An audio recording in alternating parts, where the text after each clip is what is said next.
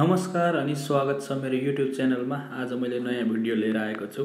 अहिलेको चर्चित 17 वर्षीय सन्दीप लामिछाने नेपाली क्रिकेटर पहिलोचोटि इन्डियन प्रिमियर लिग IPL मा पर्न सफल भएका छन् र उनले अहिलेसम्म 2 वटा म्याच खेलिसकेको छ। IPL मा सिलेक्सन भएपछि नेपाली खेलाडी सन्दीप लामिछानेलाई ICC ले पनि शुभकामना दिएको थियो र अहिलेसम्म उनले खेलेको 2टा म्याच मध्ये डेब्यु गरेको म्याच दिल्ली डेयरडेभिल्स र रोयल च्यालेन्जर बेंगलोर बीच भएको थियो र उनले 4 ओभरमा 25 रन दिँदै 1 विकेट लिएपछि उनको चर्चा झनै चुलिएको हो। क्रिकेटमा राम्रो सम्भावना देखाउँदै गरेका सन्दीप लामिछानेलाई नेपालका कप्तान पारस खड्का र उनका सहकर्मी शरद पेशाकर, सोमपाल कामी लगायत नेपालका चर्चित क्रिकेट हस्तीहरूले शुभकामना विभिन्न माध्यमबाट दिइरहेका छन्। सन्दीप लामिछाने ICC को टप 11 मा पर्न सफल भएपछि उनको चर्चा झनै चुलिँदै गइरहेको छ र चेन्नई सुपर किङ र दिल्ली बीच हिजो सम्पन्न खेलमा सुरुवातीदेखि नै कसिलो बोलिङ गरेका सन्दीपले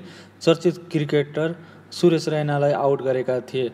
चेन्नई सुपर किङका कप्तान धोनी लगायत धेरै खेलाडीलाई खुलेर खेल्न नदिएका सन्दीप लामिछानेले हिजो 4 ओभरमा 21 रन खर्चेका थिए।